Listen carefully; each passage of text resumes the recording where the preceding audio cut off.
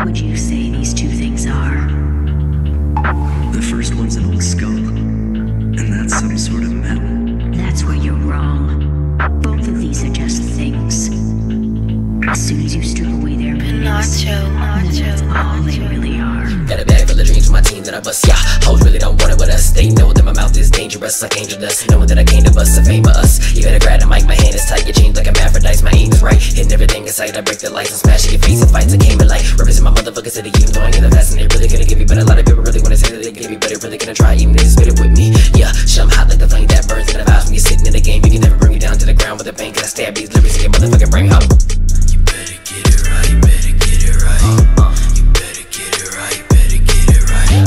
You better get it right, better get it right. I be ripping up this motherfucker all night. You better get it right, better get it right. You better get it right, better get it right.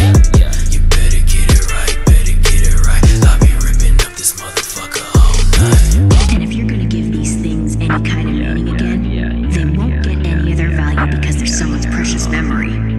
Their value will be determined by the one thing everybody agrees on, and that's money. The rest of it is just a bunch of sentimental bullshit. Is money your god?